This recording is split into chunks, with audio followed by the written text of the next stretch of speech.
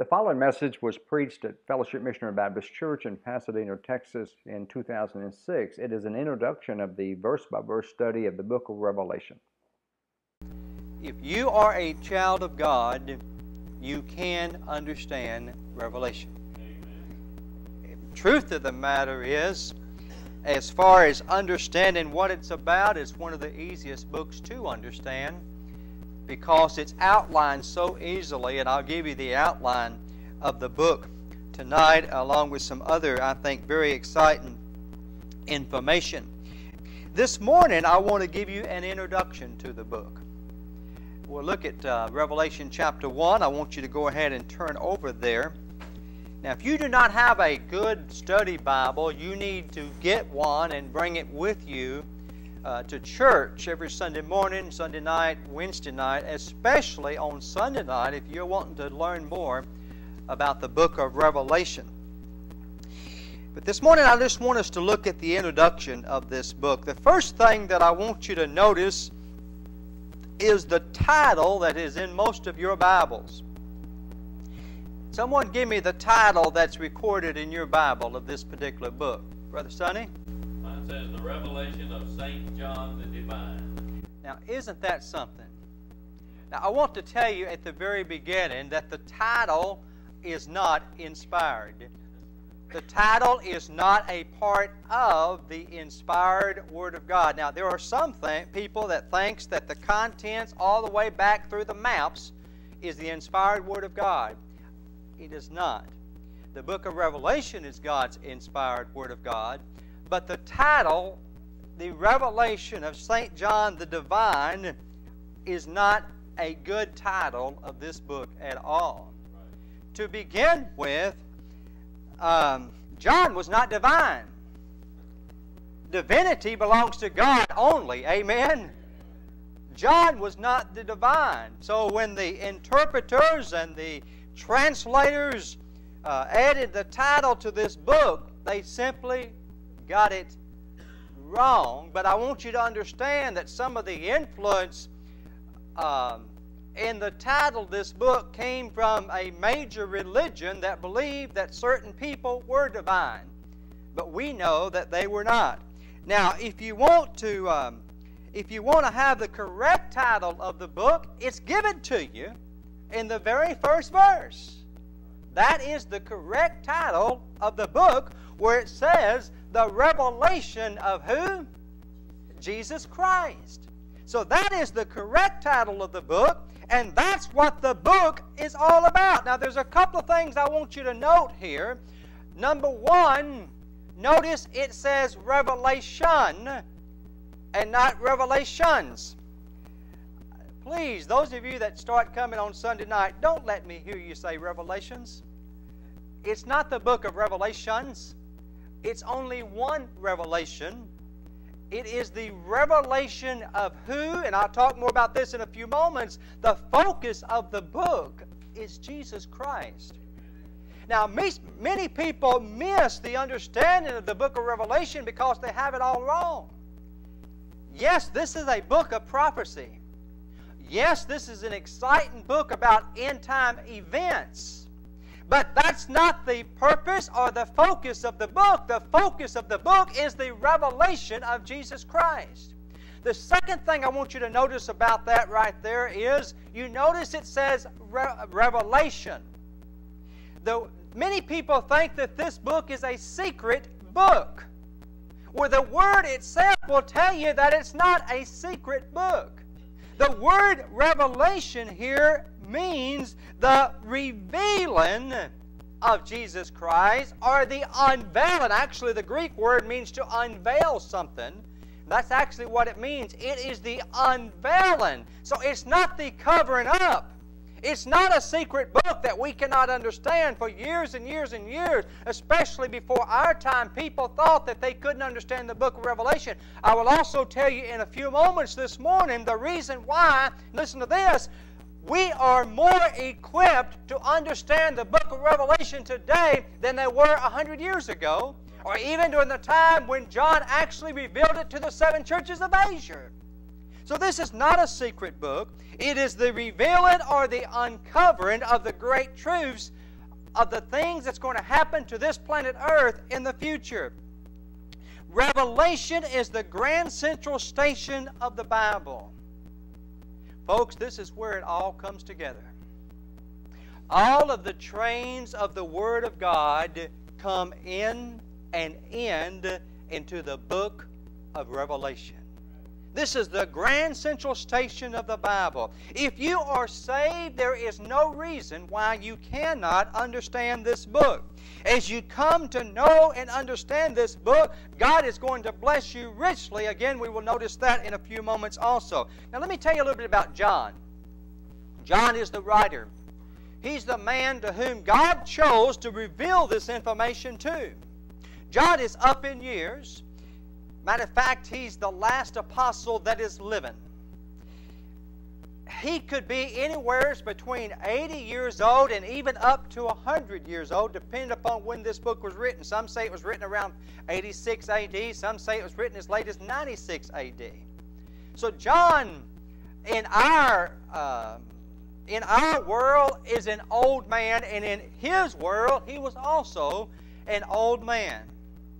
John, not only did he write this book, but he wrote 1st, 2nd, 3rd John, and he also wrote St. John under the inspiration of God. Now, many years earlier, before writing the book of Revelation, John had met personally, face to face, Jesus Christ. Jesus was already his Savior before he ever met him face to face.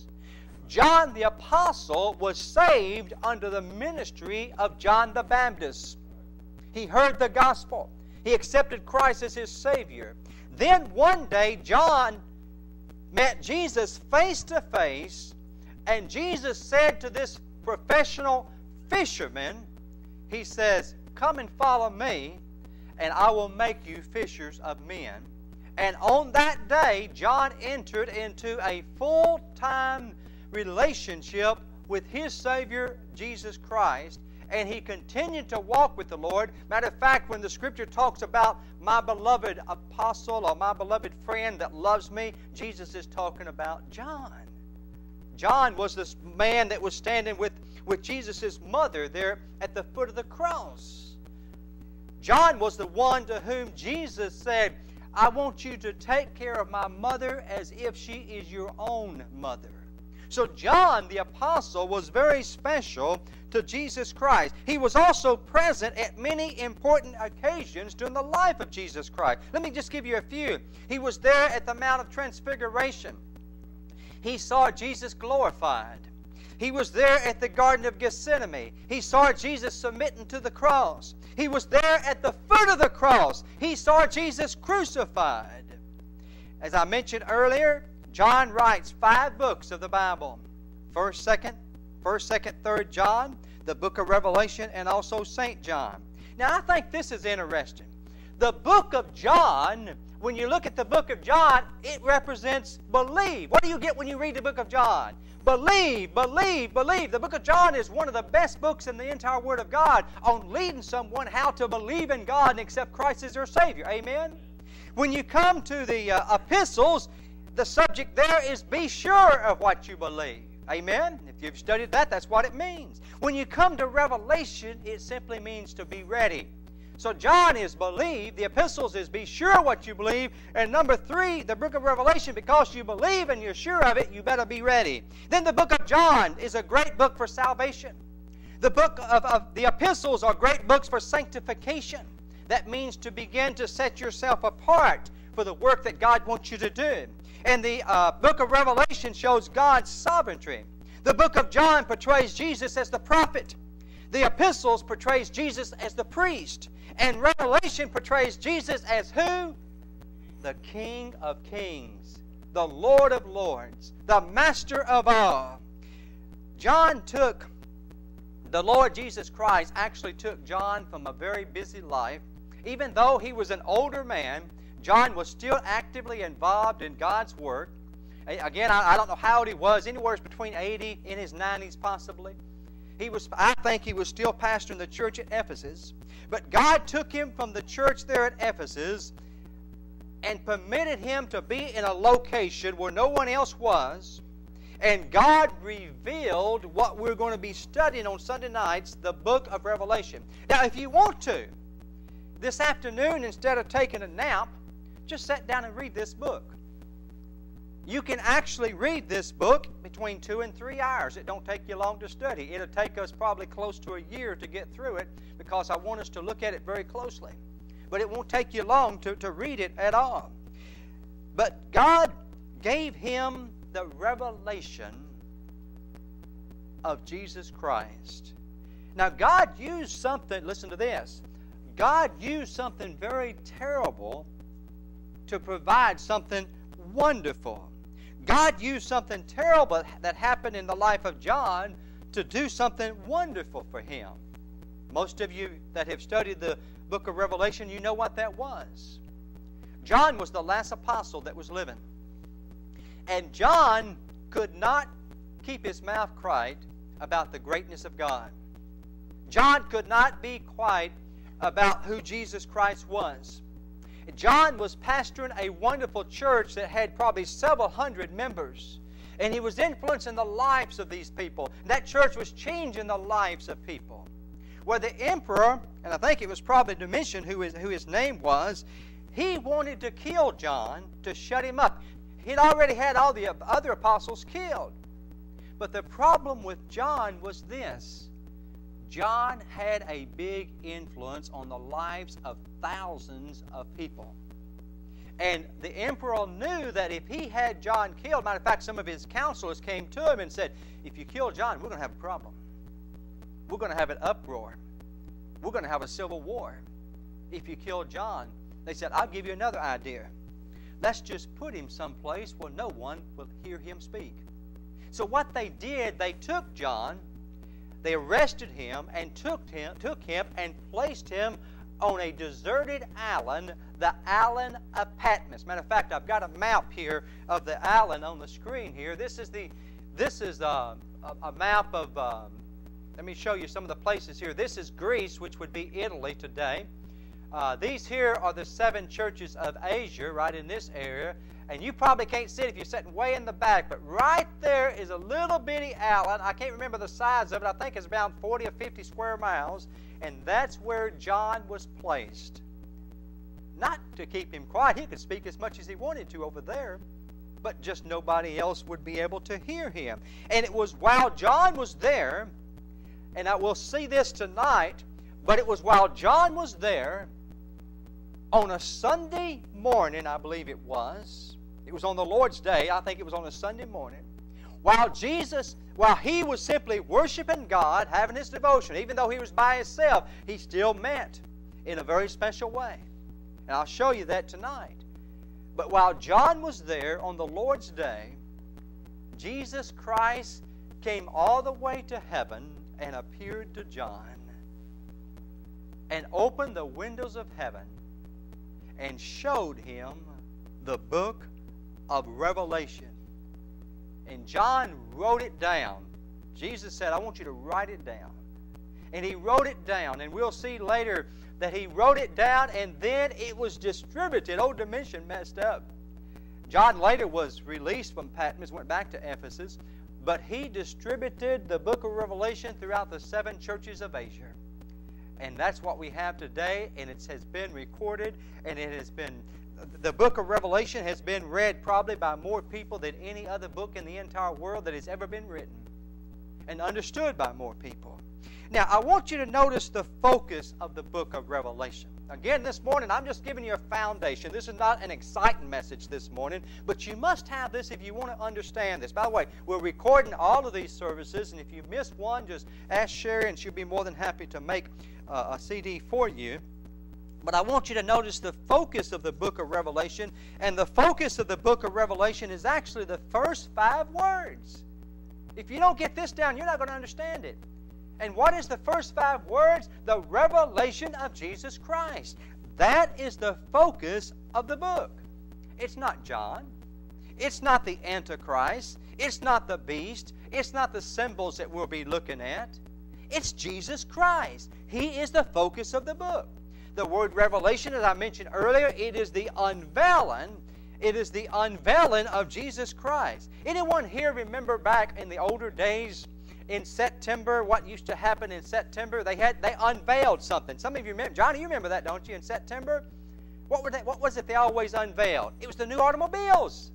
You remember in September they would always unveil the new automobiles. Matter of fact, if you'd go to the showroom, they would have it covered up, and they would wait until a certain day, and they would remove the veil so you could see it. That's what God is doing here. He's removing the veil. The Bible talks a lot about God, but now when you get to the book of Revelation, the veil is removed, and you truly see who Jesus Christ really is. And you see Jesus Christ in the book of Revelation like you don't see Him anywhere else in the rest of the Word of God. While on earth, Jesus' glory was veiled in human flesh. But as we see Him, especially next Sunday night, I think it's next Sunday night, you will really see a picture of Jesus like you've never seen before. On the Mount of Transfiguration, John got a very brief glimpse of the glorified Jesus. Human eyes could hardly stand the intensity, but in Revelation, God allows John to see Jesus completely unveiled before him in all of His splendor and majesty and glory. In Revelation, you'll see Jesus for who He is. You'll see His power like you've never seen before. In the Gospels, we saw Jesus when He came the first time. In the book of Revelation, you will see Him as He comes back the second time. And when He comes back the second time, my friend, who He really is will be completely unveiled. You'll see the God of God, the Lord of Lords, and the King of Kings. In the Gospel, we saw His crucifixion.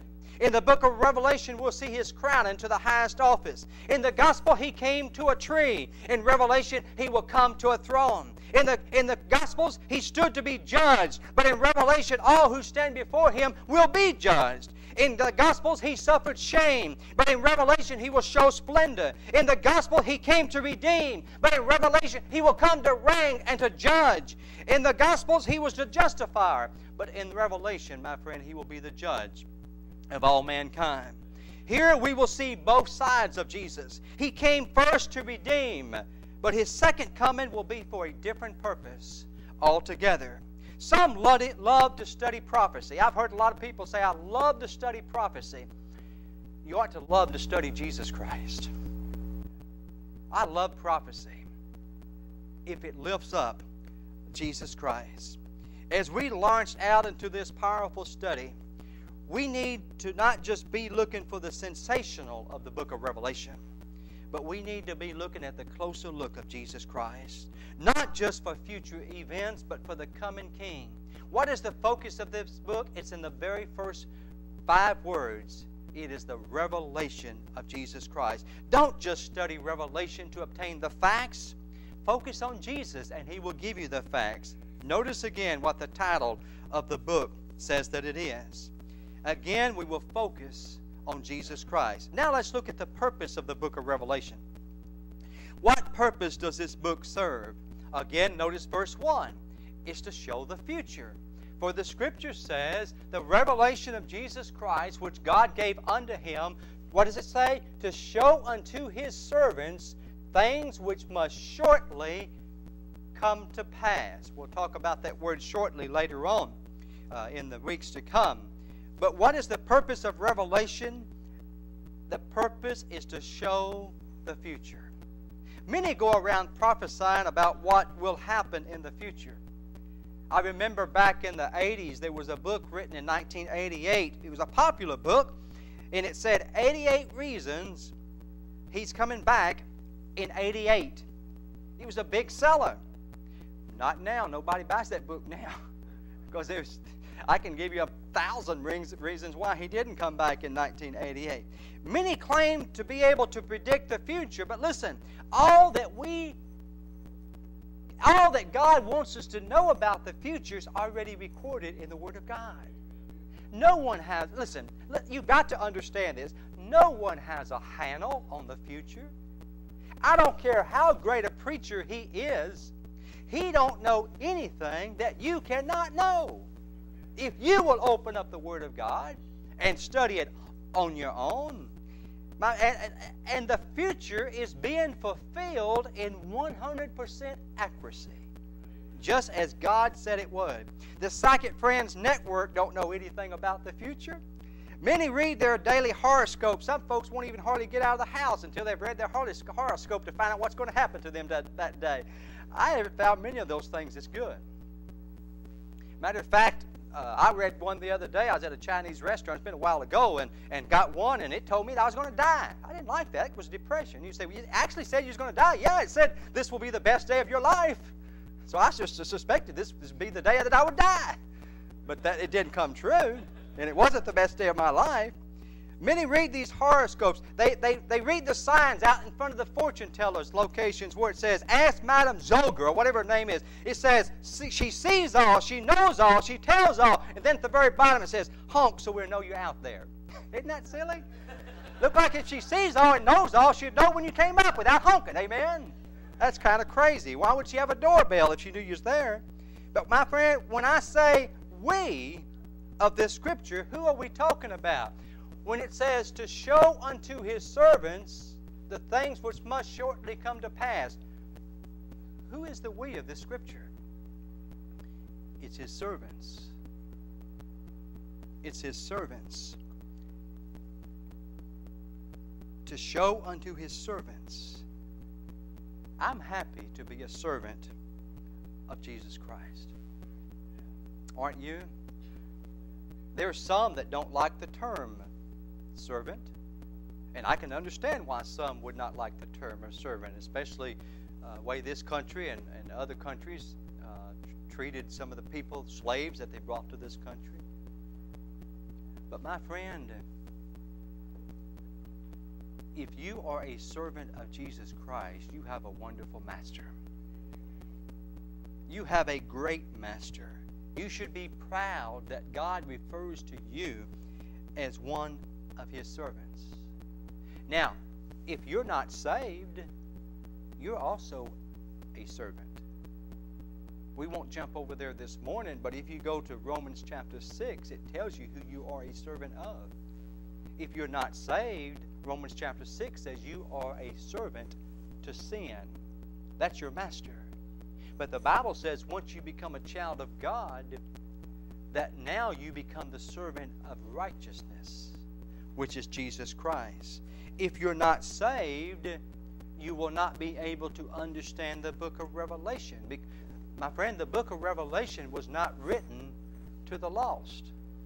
Matter of fact, if you stay with me on Sunday nights, I will even show you in very plain English that you can understand that the book of Revelation actually wasn't even written to all the saved. It was actually written to the churches of Jesus Christ. That's easy to understand when we get over in chapter 3 and chapter 4. It's so easy to understand. But if you're not saved, don't even expect to be able to understand this book. See, the purpose of this book is to reveal the future to his faithful servants. Now, who are the faithful servants? We've talked about that so very much. It's the child of God that is obeying Jesus Christ and that is serving Jesus Christ. Now, one method that God uses to communicate these great truths to us is symbolisms. And so many people, they go to the book of Revelation, they begin to read it, and they say, well, there's no way I can understand this. There's so many symbolisms in the book of Revelation. Well, we just got through going through the time period of the Da Vinci Code. And they say that there were special secret codes out there that Da Vinci revealed to the world in some of his paintings. Well, a lot of that's hogwash, and we know that it is. But my friend, the book of Revelation is written in a secret code. It's written in symbolisms. And the only ones that can truly understand what that secret code is, number one, is the child of God. And number two, there is another must. You must have an understanding of the rest of the Word of God if you want to understand what the book of Revelation is about. If you want to get the full effect of the book of Revelation, you've got to have an understanding of the rest of the Word of God. And we'll go through that as we study verse-by-verse study on verse-by-verse on Sunday nights. See, there's hundreds of references in Revelation to the Old Testament. Therefore, Revelation can only be interpreted in light of the Old Testament. By the way, do you know what the best commentary of the Bible is? The Bible. So when you begin to interpret the Word of God, and again, this is a big mistake of the religious world out there. They interpret the Word of God kind of like they would read a newspaper, kind of privately. They look at a scripture and they say, aha, I see what that says. I know what the Bible says. You can't interpret the Word of God that way. The scripture says, I think it's over in 1 Peter, it says no scripture is of any private interpretation. What that means is you must interpret every verse of Scripture in light of the entire Word of God. And if there is a contradiction in the Word of God, you better look at it closely, because I'm telling you right now, there is no such thing as a contradiction in the Word of God. God is not two-faced like we are. What He says, there's some misunderstanding of the interpretation, but look at it closely, read the context of the Word of God, look at it in light of the rest of the Word of God, then you can begin to interpret what the Bible is all about. We have an anchor to the interpretation of Revelation. And what that is what God has already said. Why is it that Revelation is the last book of the Bible? The very last book that was recorded. Because there's no way that you could take Revelation and put it at the beginning and understand anything about what God was talking about. Amen? So it has to be the very last book, which means you better have read the rest of the book before you get to Revelation. And you better understand the rest of the book before you get to Revelation. You say, well, Pastor, that's going to leave me out because there's much of the Bible I don't understand. Well, let me tell you something. I found out there's more about the Word of God that I don't understand than what I do understand. But you can understand enough to begin to have an understanding. Now, will I be able to interpret correctly every verse of Scripture in the book of Revelation? No. There's some of it I still have not been able to figure out, and I doubt in this lifetime I ever will. But the substance of the book is very easy to begin to understand. Then, why is it that it was written in these symbolic spiritual codes? Secondly, it conveys the message of end-time events with deeper emotion. Let me give you some examples. John could have written, a dictator will rule the world. But he didn't say that. He says, he calls him a beast.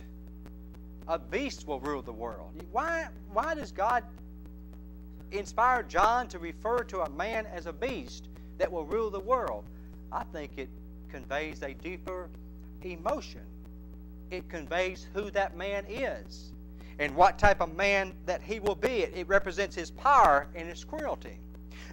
Let me give you another example. John could have said that one day there will be a one-world government. John does not say that. Instead, John uses a secret code. And it's easy for us to understand because we have the book to explain it to us.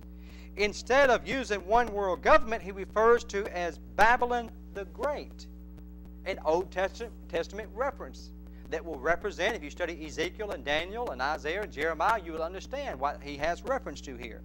Listen, this is something you've got to understand. John is using, personally I think, 21st century things in first century knowledge and language. You say, well, why do you say that's what I think? Because I think that the end time is right here on us. I really believe that. You may call me crazy if you want to. You certainly won't be the first person who's ever referred to me as crazy. But unless I die real quickly here the next day or two, I don't much think that I'm going to have to go to Jesus Christ through a hole in the ground. I think I'm going to go to Jesus Christ through a hole in the sky. I believe the rapture is right here upon us. So that's why I say that John uses 21st century things as he explains what he saw in Revelation. He is he is using the knowledge of first century and the language of first century. Let me give you what I'm talking about. If you lived 1900 years ago, almost close to 2,000 years ago when this book was written now, and if you saw a sky full of assault helicopters firing missiles on vegetation and destroying all the vegetation, how would you explain it? You've never seen an assault helicopter. We know what an assault helicopter looks like, right? But John had never seen that. So what does John refer to, I think, as an assault helicopter? He says it's a sky full of giant locusts that has fires in their tails. I don't personally think that John saw a sky full of locusts. Do I believe that the symbol is wrong? No, I think the symbol is correct. But you've got to understand what the symbol represents. And again, let me give you another example. If God showed you the devastation of a nuclear bomb and you saw an entire city wiped out, how would you describe it? Folks, John never saw an automobile, much less a helicopter. John never saw a hand grenade, much less the devastation of a nuclear bomb. But you and I, we've seen it, haven't we? We know the devastation that takes place. We know that it can wipe out an entire city. So what John is using here, he's using first century knowledge and language to explain things that's going to occur, which I believe in the 21st century. This helps you to understand what Revelation is all about. It helps you to understand the symbols. How are we to interpret this highly symbolic book? Are we to interpret it literally or symbolically? And the answer is yes. We're to interpret it both literally and symbolically. Discover what the symbol stands for and believe it literally. Amen? That's the way you understand the book of Revelation. For example, I want you to jump over to Revelation chapter 12. Revelation chapter 12. And you notice I get excited when I get in Revelation. I really do. But I want to read some of Revelation chapter 12. Think about the symbols that you're reading, the secret codes that are here. And most of this, if you think about it, you can understand it. Let's start with verse 1, Revelation 12. And there appeared a great wonder in heaven, a woman clothed with the sun and the moon under her feet, and upon her head a crown of 12 stars. And she, being with child, cried, travailing in birth and pain to be delivered. Now we know what that's talking about, don't we? That's talking about Israel, is it not? That's easy to understand. And there appeared another wonder in heaven, and behold, a great red dragon, having 7 heads and 10 horns, and the 7 crowns upon his head. Now that's not talking about a beast that has literally 7 heads and 10 horns. It's something ugly monster. My friend, it's talking about the Roman Empire. It's talking the dragon is the devil himself, who is in charge of the Roman Empire. And his tail drew the third part of the stars of heaven and did cast them to the earth. And the dragon stood before the woman, talking about Israel, which was ready to be delivered, speaking of Christ that would be delivered, for to devour her child as soon as it was born. And she brought forth a man-child, speaking of Jesus, who was to rule all nations with a rod of iron. And her child was caught up into God and to his throne. See right there, that verse right there, it covers thousands of years of time, does it not? It covers before he was born, back to Israel in the Old Testament, covers his birth, covers his life, covers when he went back up into heaven, even covers the millennial reign of Christ. And the woman fled into the wilderness, speaking of Israel, where she hath a place prepared of God, that they should feed her 3,000, feed her there 1,203 score a day. That's talking about the tribulation period. We could go ahead and read the rest of this. It's not difficult to understand when you study it in light of the rest of the Word of God, but you've got to have a knowledge of the Word of God. Satan is referred to as a dragon having a tail so long that he can knock 1/3 of the stars from heaven. This is not stars that he knocks out, literal stars that he knocks out of heaven. It represents the 1/3 of the fallen angels that followed him out of heaven at the very beginning of time. And I'm not going to get into that this morning, but that even happened before man got here. The third of the demon creatures, the angels that God had created, 1/3 of them in heaven followed Satan himself and was cast down to this earth. So that's what that has reference to. Don't do like many and say, well, that's symbolism. There's really not a devil. No, that's symbolism, and it stands for a literal devil. Amen? That's what it stands for. Find out what the symbol stands for and then literally believe it. Finally, we see what the focus of the book is about. It's Jesus Christ. We see the purpose of the book is to show the future to God's servants. What is the fruit of the book? The fruit of the book is in verse 3. Notice what verse 3 says. Blessed is he that readeth, and they that hear the words of this prophecy, and keep those things which are written therein, for the time is at hand. We will see that this world is heading toward economic disaster. You think it's bad now. You haven't seen anything yet. We will see that this world is heading toward natural disaster. Nuclear wars, famines, pestilence. But through it all, we will see that God is in full control. He predicts it all in His book. And I want you to understand that it's not just enough to read it. It's not just enough to understand it.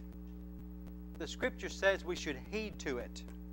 See, the real sign of whether you believe this prophecy is not how high you jump when you hear these things. It's how straight you walk with your feet on the ground. That's whether or not you truly believe it. If you heed to what you believe. As you come on Sunday nights, don't leave just filled with prophecy. Leave with the desire to be a greater soul winner, to go out into this world and give warning to this world about what's going to happen. Don't just get filled up with prophecy and say, man, I know what's going to happen. What are you going to do about it? If I left today and was going somewhere and I saw a man's house on fire, or somebody called me and say, listen, I just found out that somebody's going to bomb Dave's house this afternoon at 3 o'clock. What would I do? I would warn Dave, my friend, a bomb is going to occur. We need to be warning people about what's going to happen in the future. Just don't get filled up with the prophecy. My friend, when you study the book of Revelation, it should cause you to be a greater soul winner. See, Revelation gives us a winning perspective. The book can change our world.